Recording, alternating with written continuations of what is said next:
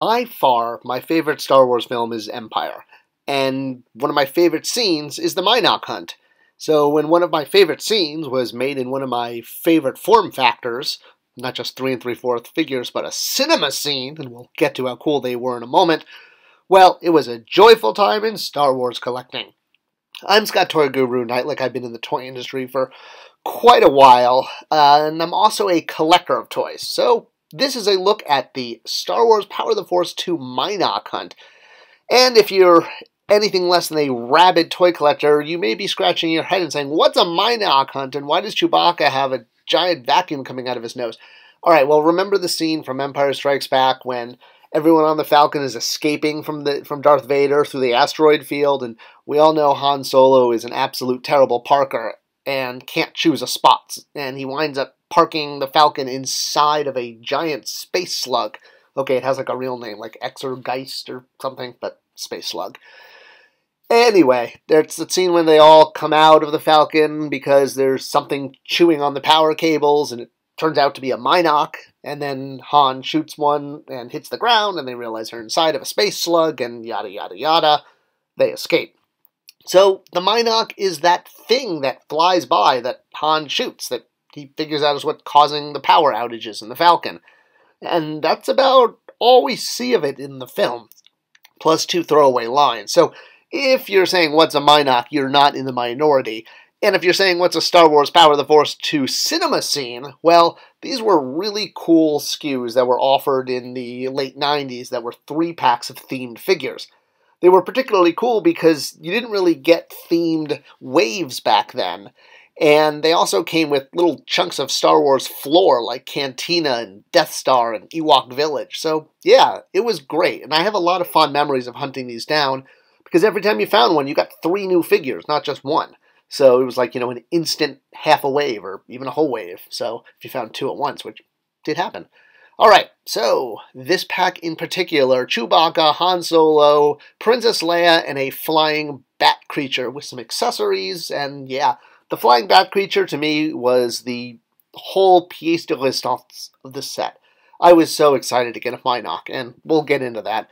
The figures themselves were just slight modifications of the mainline releases, although in the case of Princess Leia, this one preceded the mainline release. We'll get into that in a moment. But yeah, her arm is in a more outstretched position. Same with Han Solo, just a slight change from the single card. And thank you to Rebel Scum for these awesome images that they always make available, because they have a great photo archive. I highly recommend rebelscum.com for all your Star Wars photo needs. Okay, enough of that. So yeah, the set was the 3 of them with removable face masks, which was definitely cool, because that way you could actually, use clear plastic. I think if they were sculpted on, it would have been hard to do that. As I noted, this set premiered Hoth Leia, although in the case of the set, she has the breathing mask on, but we wouldn't get the regular carded single version for, well, not too long. We'll be getting to her soon in this series, but yeah, down the road. But there actually was another way Princess Leia was planned to be released. Well, I guess it wasn't released, but technically is true. You are technically correct. The best kind of correct.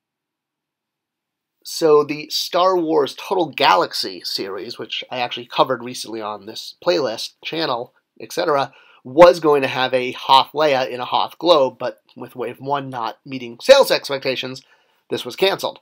Alright, so let's get to the actual set. The hunt for the Mynock. Alright, why are we hunting Mynocks again? And, it's not for food or sport. It's because they were chewing on the power cables. I guess they can survive inside of space slugs in space. And I don't know. Gravity, sounds, whatever. This is a Mynock. These things don't exist in space. There's no sound. There's no air. But I guess Mynocks can breathe something. I don't know. It's Star Wars. So yeah, that close-up of the face and this wing is all we get of it in the film, and in fact there's not a single Mynock puppet because it was made up of different parts for different shots. Then there's of course plenty of official and fan art showing what the full animal would look like, and that's kind of part of the fun of Star Wars. But to me the Mynock represents more than that. It represents what Star Wars was back when I was a child, when everything was on the set. Everything was physical. There was no CGI, so the Mynock was made up of a guy with a weird sheet brown thing on a stick, and he would wave it in front of the camera, and that was the Mynock. That's why there's not a full puppet. There's this shot, which was just the wing, and then that close-up of the face, which is very interesting because, again, as noted, we got a Mynock toy, but this never actually existed on set, so this is composited based on those two shots. And I do appreciate that they put a suction cup on it so that you could stick it to a window. That is just toy awesomeness right there. Surprised we haven't got like a super articulated one in the Black series, or not the Blacks, the Vintage collection without the suction cup. Make it happen, Hasbro. So, yeah, Mynock, very cool suction cuppy bat-looking creature that, you know, it's got a face you can really love. I don't know why he's not the new Baby Yoda. Seriously, right? Come on, Mynocks can be cute. We should decorate with them. In fact, it's interesting how few Mynock toys, things we get. There really are not that many for a sort of pivotal Star Wars creature from the original trilogy and from Empire Strikes Back. Plus, this set, this concept is such a great way to re-theme three major characters, Leia, Han, and Chewie, that sell really well, and this is one of their signature outfits. It's just with an added change to the face, with the face mask. Hasbro has taken advantage of this many times, like the Comic-Con premiere of Bespin Han they did a few years ago. That came with a Black Series Mynock. There's also been a Bust series, which again, you know, used a lot of existing parts, but just put on the masks. So very easy way to reissue major characters and make them look slightly different. We haven't had that many, though. We had this Chewbacca that came with the same Mynock from this 3-pack, and then we had, in the Legacy series, both a Chewbacca and, of course, a Han Solo that both were reissues of previous figures with just one extra accessory, which, again, was the same breathing mask from this set. Just like the Mynock was recycled, so was the breathing mask, because the tool was still around. Hey, yay, tool longevity. So that's pretty much the limit to figures based on this scene. You know, I mean, the pack definitely is important because it brought us our first Hoth Leia for Power of the Force 2 for modern Star Wars figures. But, yeah, she never got another release. Only Han and Chewie got further releases.